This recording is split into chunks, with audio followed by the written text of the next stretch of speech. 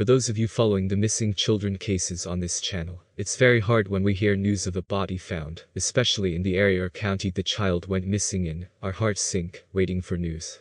It's normal. Some of these cases have gone on for months, and while we cling to hope, the longer these cases go on, the more difficult it is to find the missing person, sadly.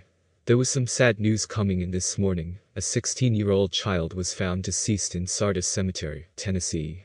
Investigators are working to uncover the details as to what happened to this teenager.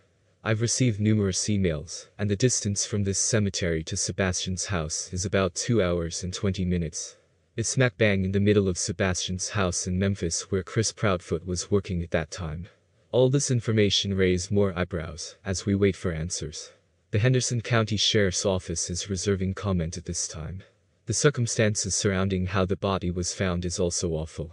A 13-year-old girl found the body, and her mother called police. I can't help but think of this little girl, and the feelings she must have felt, seeing a deceased teenager. It must have been traumatic for her. It's unclear at this time how the child ended up in the cemetery. The last recorded burial at the Spring Hill Cemetery dates back to April of 2004, with most of the graves unmarked and unidentified. As of now, the body has not been identified nor the cause of death. We'll share more details about this incident as they become available. Whether this is related to one of the cases we follow or not, I ask that we pray for the loved ones of this teenager. He is someone's child. Just heartbreaking when we get such news.